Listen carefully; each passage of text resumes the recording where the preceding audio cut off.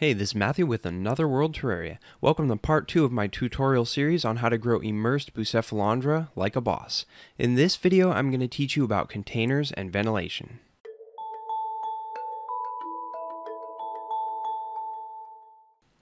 By the way, if you haven't seen part 1, go ahead and watch that video before this one. The ideal containers for Buce are going to be waterproof, good at containing humidity, allow you to adjust the ventilation, and they're going to be big enough that the plants have some breathing room. The two options I prefer the most are plastic storage bins and plastic deli containers. I'll give you a little bit of information about each.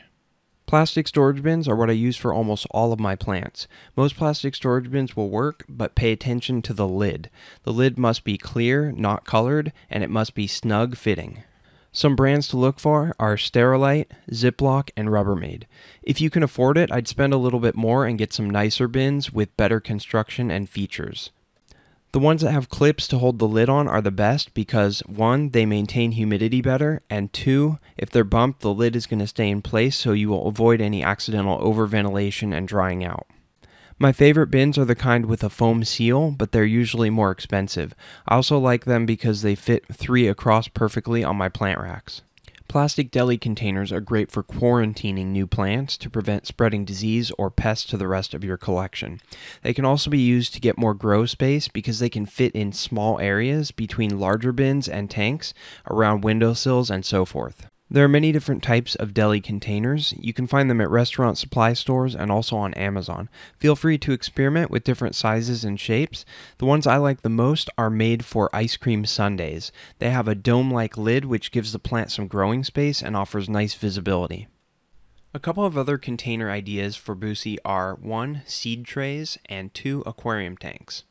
Seed trays have similar attributes as deli containers, but the disadvantages are that the lids aren't as secure, and in general they cost more compared to deli containers. The benefit is that the seed trays are usually larger than deli containers, so you'll have a little bit more grow space. You can set up a glass tank just like any other container with the plants directly in the substrate on the bottom, or you can put the plants in individual containers that are set into the tank.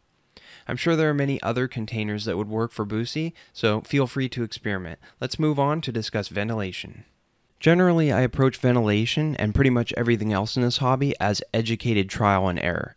Based on your knowledge of the specific plants that you're going to be putting in a particular bin and your best guess as to how the various factors, which I'll go over in this section, might affect the ventilation needs, you estimate a starting amount of ventilation. Then you make adjustments as needed based on the results over time. As a rule of thumb for Buce, it's best to start with a small amount of ventilation and then very gradually increase that over time if needed. It's very important to understand the relationship between ventilation and humidity. All else being equal, increased ventilation will result in lower humidity and decreased ventilation will result in higher humidity. You should also remember that less ventilation and therefore less air movement and higher humidity increases the risk of mold. Throughout this tutorial series, there are a few tips here and there on how to combat mold. Factors to consider. Some of the many factors to consider when determining a starting point for your ventilation in a particular bin, and some very generalized notes about them, are container size. The smaller the container, the less ventilation you're going to want because the minimal volume of air and substrate is going to dry out much faster. Very large containers can have slightly more ventilation because the greater volume of air, substrate, and plant matter is going to help maintain humidity. Substrate type and its water and humidity retention properties. For substrates that retain water and humidity more effectively, ventilation can be slightly more than substrates which are more prone to drying out. Amount and frequency of watering and misting. Ventilation can be slightly greater if there is more frequent misting, but don't go overboard on either of these. You can experiment to find what works best for you, but usually I prefer to have less ventilation and less frequent misting. In hot weather, I sometimes flip this ratio slightly, increasing ventilation and misting more to try and combat mold growth. Ambient temperature and humidity outside the container. If conditions are cooler and drier outside the container, which will usually be the case, ventilation should be kept to a lesser amount than if it's warmer and humid outside the container. Density of planting and growth form of the plants. Plants that are more densely planted, are taller, and have broader leaves are all things that are going to decrease air movement and create pockets of higher humidity. In this case, ventilation should probably be increased slightly to reduce the risk of mold and disease. Ventilation methods. I use two ventilation methods. Method 1 is holes, and method 2 is lid propping. Here's some info about both of those. Holes. When drilling holes in plastic containers of any kind, I prefer to use a drill bit that is designed specifically for plastic. The specialized bits go through the material much faster and cleaner than a standard drill bit that is made for wood. I bought various sizes of plastic drilling bits from a store called Tap Plastics. I would advise experimenting with ventilation hole size, quantity, location, and pattern over time and on different bins and plants. Note that having multiple ventilation holes, especially when they're directly across from each other, is going to significantly increase ventilation due to an effect called cross ventilation, and the effect becomes more pronounced the larger the holes are. You can use the concept to your advantage by strategically placing holes to create pathways where you want the airflow to be greater. The larger the vent holes you make, the nearer to the top they should be, so you don't have direct air exchange on the plants lower down, which can lead to dried foliage. You can adjust ventilation after initial setup by putting duct tape or packing tape over the holes on the outside of the container. This works for any size hole, from tiny ones all the way up to large holes with screens in them like I use in my bioactive grow bins. Lid propping. You can increase ventilation by putting something over the lip of the container to keep the lid propped up slightly. The larger the gap, the more ventilation and airflow there's going to be.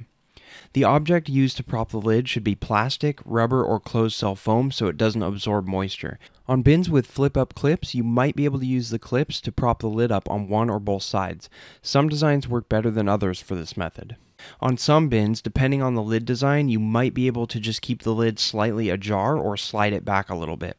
In those cases, you don't need to put anything under the lid to create ventilation. Be careful not to ventilate too much because the plant foliage and substrate might dry out. For high ventilation situations, you're probably going to need to mist the plants more often and keep the substrate a bit more saturated. If you're going the aquarium tank route, you'll want to have a glass canopy lid with a hinge, and for ventilation, you can use the lid propping method by putting small pieces of rubber on the inner rim ledge. Now I'm going to show you the ventilation on a few of my different Buce bins so that you can get some real world examples and have a better idea of what kind of things I do for my plants. One thing that you'll notice is that there's a wide variety of ventilation setups on a lot of these different bins, and so it doesn't seem like it should be, but that's the way it is because every bin is different. You'll find that with experience. Alright, so I've got ventilation holes here in 3, then I have 1, and then I have 2 in the middle, and then 1 there, and then 3 again. And those are about, I don't know, maybe a little bit over 1/8 of an inch, not quite 1/4 inch. And then these are bigger holes. I've got 3 on the side, 1, 2, 3, and they are slightly larger than 1/4 inch, and I have those pretty close to the top of the bin. 3 of the same size up there and a couple down lower, and then the other end got the 3, and then same setup with 3 and then 2. And that's this bin right here. The reason why there's so many holes and they're so large in this bin is because I originally had some problems with mold. It was due to the plants were imported and there was some kind of mold on it, and it was just not doing well, even though I, tried to clean it off. So anyway, now the plants are doing really well, and I just left the ventilation and they seem to be doing great. Everything is in balance. It's perfect. Now this bin right here is one that I recently set up, and I generally start with a very small amount of ventilation at the beginning, and then I increase it gradually if needed. So right here you can see I've just got 3 very small little holes right here on the top on that end, and I also have 3 very small holes on this end near the top, and that's all there is in this huge bin, and that is this bin. I'll show you this really quick.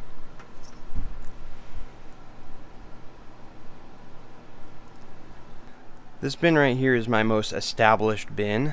I've had it the longest as far as Bucephalandra go. So I've got quite a few holes across the top here. I've got a lot going in rows just all the way across, kind of an even spaced grid of holes, I would say. Again, that's the between 1/8 of an inch and 1/4 of an inch. And then I've got 3 small ones across the top or you know, towards the top on the side there. And same thing on the other side, 3. And then let me see what I have on the end here. Yeah, and then I've got a little small hole right here, and then a small hole on that end, and it's the same on the other side as well. And that is this bin right here.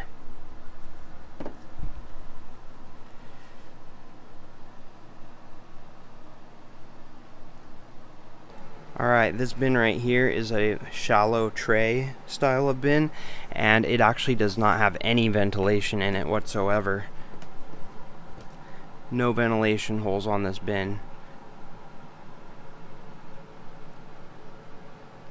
This is an interesting, unique little bin here. It's a little tray bin as well, but the interesting thing is that I did some screen ventilation. I did a small little, I think that's a 1-inch ventilation screen on that end, and then in the opposite corner I also did one on that one, and then I kind of get like a cross ventilation going through the bin there, and that's these guys right here.